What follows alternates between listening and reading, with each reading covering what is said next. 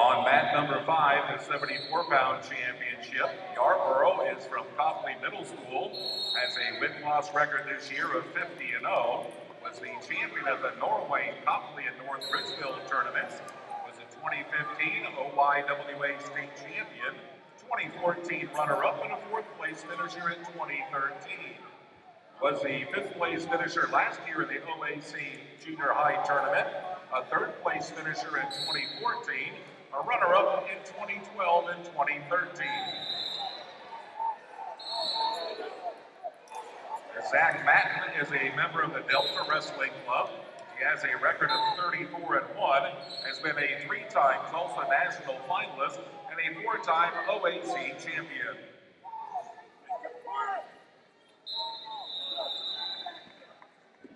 On mat number 6, the 78-pound championship, Kyle Rowan is from Perry, has a record of 48-7, was the tournament winner this year at Philo in the OAC districts, was a runner-up at 74 pounds last year, 3rd place finisher in 2013, and a runner-up in 2015.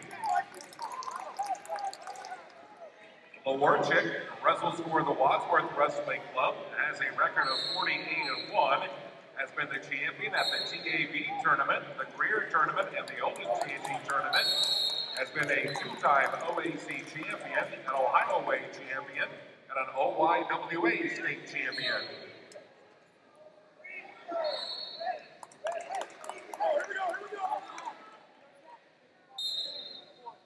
Red chose neutral.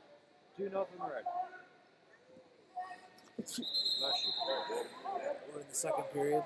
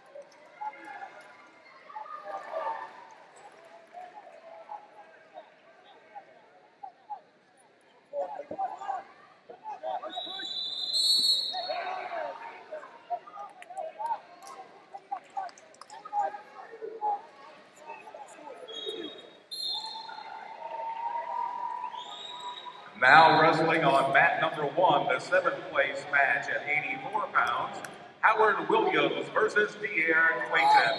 On mat number 7 at 84 pounds in the 5th place match, Garrett Lautzenheiser against Nicholas Sabin. On mat number 3 at 84 pounds, the 3rd place match, Nolan Gessler versus Sean Seafeld.